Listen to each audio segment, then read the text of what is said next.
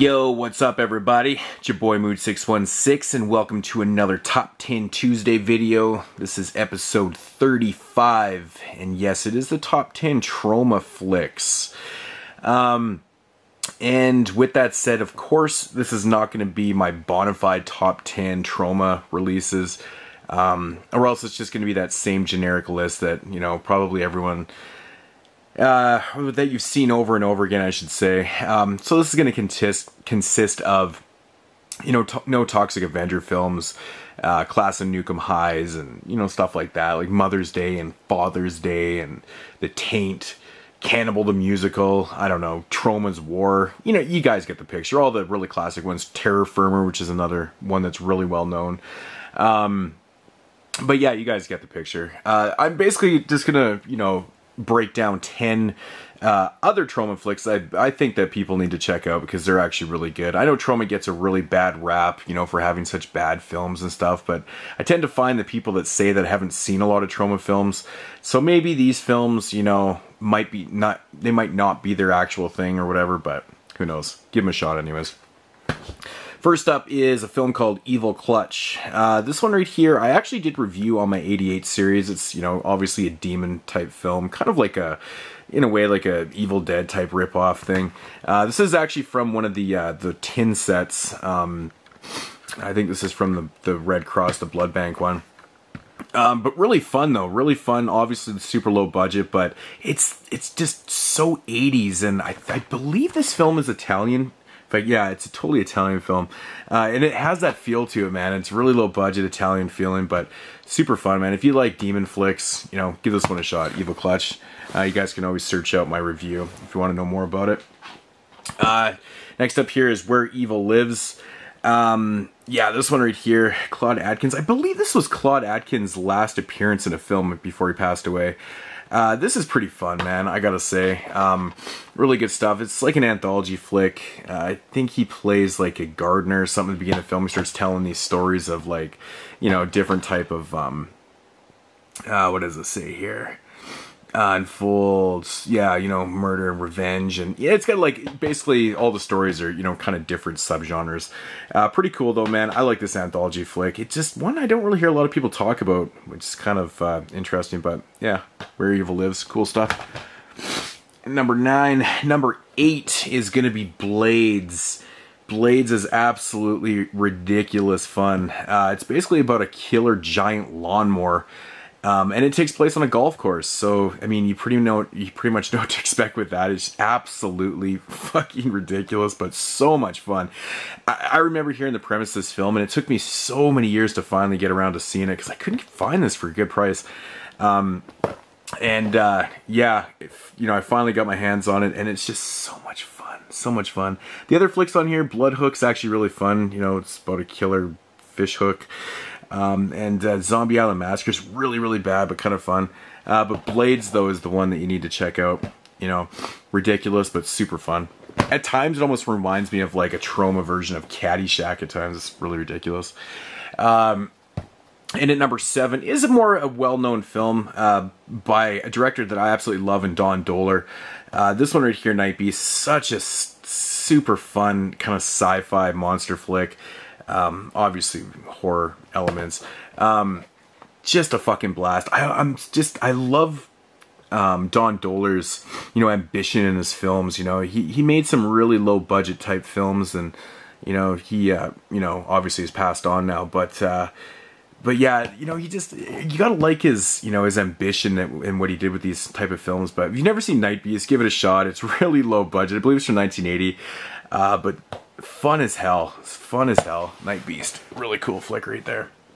And that was number 7. Number 6 right here is a film called Screenplay. This one I never hear anyone talk about. It's unfortunate too, because it's a really interesting flick. It's shot in black and white. It kind of has that old 50s feel. It even has like these crazy 50s sets. They did a really good job with kind of, you know, making it feel like an actual 50s film, and it's pretty much what you expect it to be about. It's, you know, somebody that's writing a script, and you know, it starts coming to reality. You know, writing a killer script can be grisly murder. So it's got that type of idea to it, but it's really well done. It's, you know, it's one of those flicks that you just kind of have to check out, but it's a big surprise. Like, I had this one on the shelf for a long time before I ever checked it out, and gave it a spin one day, and I was like, damn, that's really cool. But yeah, screenplay, definitely give it a shot. Pretty interesting flick.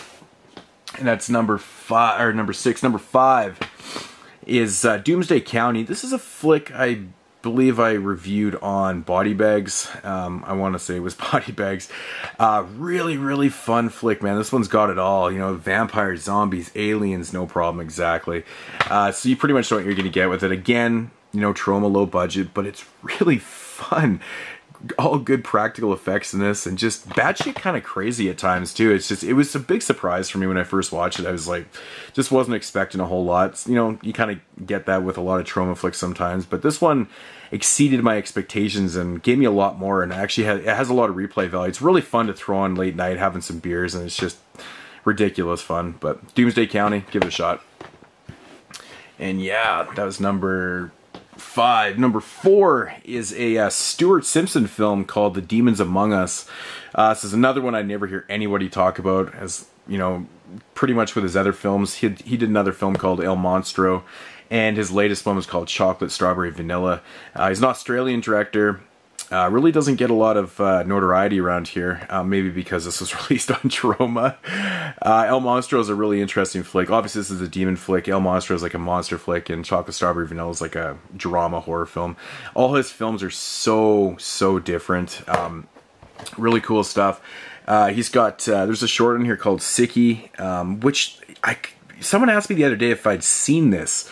And I replied no, and then I popped it in, and I was like, I've watched that before. Jesus, I just didn't remember watching it. But yeah, that's a really cool short flick, short film that Stuart Simpson did. But Demons Among Us, obviously, this is kind of like a really crazy, off-the-wall, kind of sometimes almost incoherent narrative to it, but it does have a structured storyline, and it's really kind of one that you need to pay attention to. It's really interesting. So it's got replay value to it, too.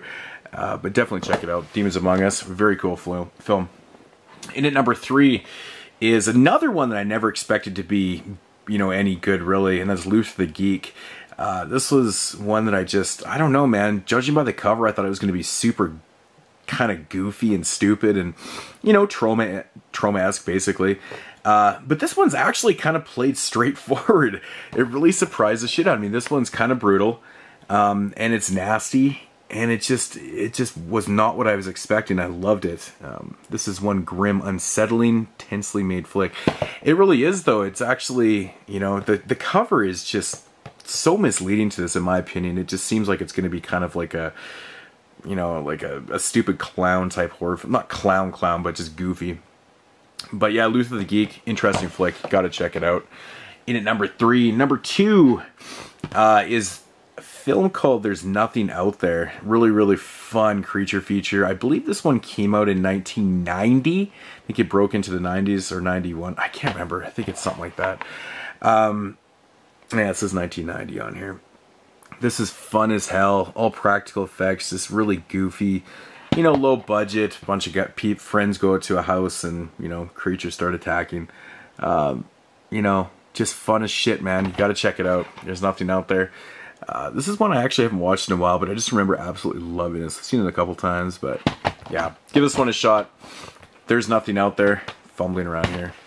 And number 1 is Astron 6. This is basically a compilation of all their shorts that they've done.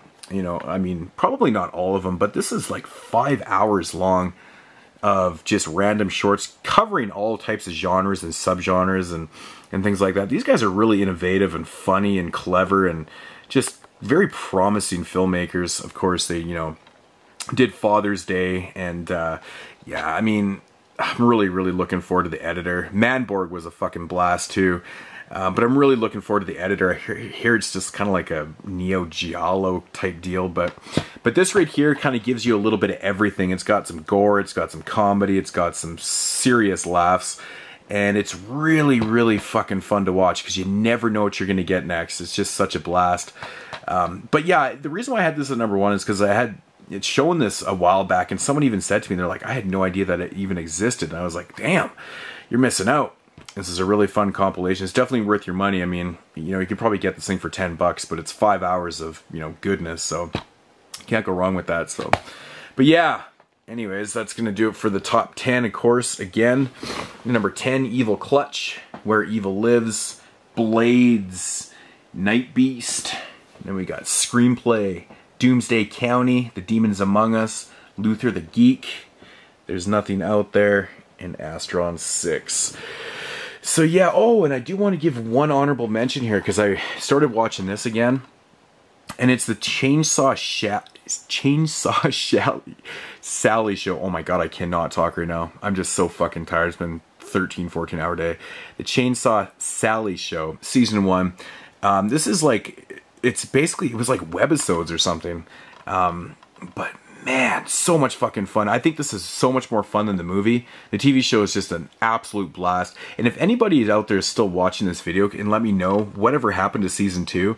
Because I remember there was a website, and I think there was pre-orders for it, and I don't think it ever came out because I've never seen anyone show it off, and I've tried to order it and I can't order it. So I always wondered what happened to season 2, because apparently it got done, but I don't know if it ever got released or what the hell's going on. But I don't know, I love this chick, man. April Monique Burrell, however you say her name, but she's fucking awesome. But this is just some batshit crazy ridiculousness.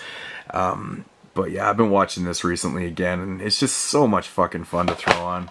But yeah, Chainsaw Sally, season 1. Let me know if you guys have any info on season 2, because I would really like to know. I just can't seem to find anything. So, but yeah, Chainsaw Sally. Yeah, and that's going to do it for, you know, 10 little less known Troma flicks. Give them a shot. I know Troma flicks aren't for everybody, but these ones, you might find some pleasure in them. Anyways, guys, that's going to do it for episode 35. Hope you enjoyed it, and I'll check you later. Peace.